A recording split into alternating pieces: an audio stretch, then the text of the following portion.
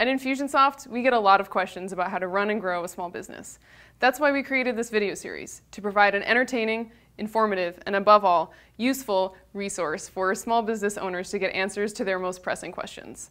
But after filming the first few episodes, we realized the name needed a change in direction. Luckily, it wasn't legally binding, so there were no birth certificates to rescind. Ultimately, we decided to call the show Ignition, to fuel your small business. But instead of scrapping all the episodes altogether, we decided to come back to the studio and explain, just kidding, we're totally Ignition now. Thanks for watching, and if you have a question that you'd like answered on Ignition, please email us at blog@infusionsoft.com. Great, Ellis, that looks good. Could we get just one more take here? No, I think we got it. Just one more, that's all. No, we're good. I guess we're good. Okay, people, let's wrap it up.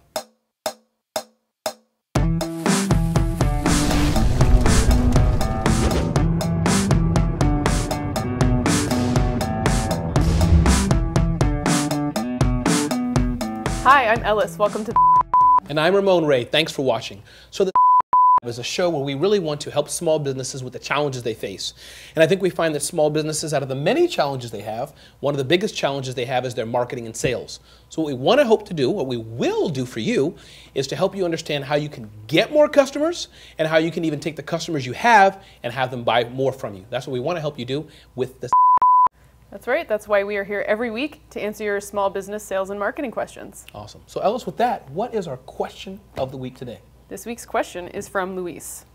I run my own dental practice and we've been using social media, mainly Facebook and Twitter, and I noodle with Instagram sometimes, for at least a year, but we get close to no response. We have a younger guy in the office who does most of it, but I try to post occasionally. I'm at the point where I'm considering just shutting it down altogether because it's become a time suck in return for a few random likes. But I also hear from so many people that social media can do wonders for your business. Is this true? Am I just wasting my time, or is there an actual plan I could put in place that would not take up tons of time and would actually pay off? Wow, that is an inspiring and deep question. I mean, many people are tweeting and LinkedIning. Is that a word? LinkedIn. It is now. Doing something, and they think they're wasting their time. So, Yep. Thankfully, Ellis, it's not just you and I. Right. But we have with us today Stacey Harris, who's a social media strategist and an expert, not just in social media, but what I like in standing out online. So with that, Stacey, welcome to the Success Lab. Thanks for being here. Thank you guys for having me. I'm really excited about this question because you're right. It is a big, big pain point for a lot of people. Awesome. Well, great. Where would you start? The answer is yes. There is a plan that you can have. And that's why you're not liking what's happening now, is because you didn't take that step up front of creating the plan. A lot of entrepreneurs sort of jump in to that space of tweeting and LinkedIning and Facebooking. We can just add to whatever, Instagramming. And they never really think about why they're doing it or even who they want to connect with. Because ultimately, skipping those decisions leads to a lot of what I call throwing stuff at the internet, which is not always super helpful. The internet's not very sticky. No, it's not, and it really is kind of particular about you knowing what you're doing. Okay, so is it too late for Luis to create a plan? It's not too late. The fact is, you're kind of ahead of the game because now you have numbers. You have some place to start so you know what's not working. And sometimes that's the most valuable information we can get is, okay, what's not working? What do we want to change? Instead of looking at sort of a big whiteboard and being like, okay, where are the ideas? You have something to start from. So my suggestions would be remember your local. So think local. Think about Facebook. Think about Google Place pages because those are going to help you from an SEO perspective as well. And you said SEO perspective. SEO stands for? Search Engine Optimization. Awesome. I had to think. I'm like, oh, wait, do I know that? But yeah, it's going to help you. And the nice thing about those place pages is they do have that double edge of SEO and social media. But really it comes down to don't worry about being all the places. Just because the young guy in your office says that Instagram is where everybody's at does not necessarily mean that your dental practice needs to be on Instagram. Don't necessarily need to Instagram like pictures of your mouth, like, hey, cavity. No, I'm not double tapping that, which is how you like things on Instagram. I'm like, scroll. Funnily enough, I was talking to a client earlier today who is a dentist, and we were talking about Instagram, and she goes, as fascinated as I am by people's mouths, I don't know that my patients necessarily want to see a lot of pictures of other people's mouths. Right. So would you recommend that a dental practice avoid Instagram? I would say let's not make it a priority. Instead, let's focus on two networks that we know are going to serve us. So Facebook is going to be great.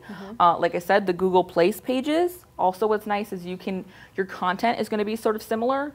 Images, long form text. So you're going to have less to create up front. So let's go with our easiest barriers to entry. Let's make the most of those two places, and then we can think about adding Instagram, because we'll have a community to launch that too. We'll have people to say, come spend time with us in this new place. If you focus in and do two networks really well, you'll spend a lot less time trying to figure everything out. It's kind of that jack of all trades, master of none kind of thing. Awesome. Wow, it's a lot of information. Great. And let's go back to the plan, Stacey. Is that you said that who's our questionnaire here? Luis. Yeah, you said Luis. It wasn't too late for him to make a plan. So simply, and I know again we don't have like 500 hours here. Where would you suggest he start? He's done it. He knows what doesn't work. How does he first start to make that first plan? The very first step of any social media strategy is going to be, who am I trying to talk to? If you don't know who you're trying to talk to, you can't make any of the decisions afterwards. And once you know who you're talking to, a lot of those choices make a lot more sense. Where do I want to be? What kind of content do I need to put out? How often do they want to see it? What time of day am I posting it? All of that is going to be answered by knowing who you're talking to, because then you can say, okay, well, how often would they want to see me? What time of day are they online? You know, if your ideal clients, talking about the dental office, they're probably online in the evenings, especially Facebook. They're probably not spending a lot of time on Facebook at 9 a.m., or at least their bosses hope not. So targeting those late in the day, afternoon, evening. Think about how many of us sit with our iPads or our smartphones, scrolling away as we watch that TV. You know, the TV has become a second screen instead of the device. That's the time they're on. So that's when we should be targeting our messages, instead of spending a lot of time posting things at 7 a.m. when they're trying to get their kids out the door and to work. So a lot of those strategy questions come from that ideal client piece. When you know who you want to talk to, it's a lot easier to make those choices. Okay, so when you know who you want to talk to, how do you make something like brushing your teeth an engaging Facebook post? Because no one likes to floss. No one. And that's why they need to go. Well, and not a lot of us really like going to the dentist. No. So we have to make this thing that not a lot of us want to prioritize in our lives. Right. Or find a lot of excuses to push down on the to-do list, and we have to make it engaging. The nice thing about social media is, by making yourself stand apart and start building those relationships with potential patients before they reach the door, you've kind of made them more likely to come in the door at all, because they're already comfortable with us. So remember that everything you talk about doesn't have to be a brush your teeth reminder or have you flossed. Become a part of your community. Talk about local community activities. Make it a place where people can share their local events. A lot of local dentist offices are really great about participating with, you know, getting kids in the office and making those good habits early. Share those kind of things. Share your activity with the community.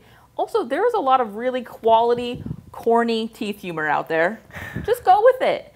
But make sure that you're talking to your ideal clients, and make sure you're being true to your office's, your brand's voice, whether you're a dentist office or something else. Be true to that voice that your brand has. Two things come to my mind, Stacey. Another question for you is, when would you advise a small business owner, entrepreneur, to hire someone like yourself? That's a good question. Because I think that for small businesses, tell me if you think I'm right. If not, we can argue, and that's great. We can have a debate here. But I think, one, that many of them can do it themselves. I think with some strategies, read a good book, best practices. But I would guess, I know it's been my journey, at some time you should hire. I have my view when that should be, but I'm curious, when do you think is the best time to say, you know what, I need to hire someone to help me with this? So a lot of social media consultants are going to be super mad about this answer, because I don't think it's the first thing you should do. Because the reality is, when you come to me and you want me to build you a strategy, or you want me to help you execute your strategy, or you want me to teach you to build a strategy, you need to know a few things. You need to know who your ideal clients are. You need to know what your brand's voice is. You need to know what your goals are. And that's not necessarily something everybody has the moment they start their business, especially if it's their first business. I think when we start our second or third business, we have a little more of that information up front, because we realize how valuable it is. But I know a lot of clients come to me, or potential clients come to me, and they're first few months, and they're like, this is what I want to do, and this is what I want to build.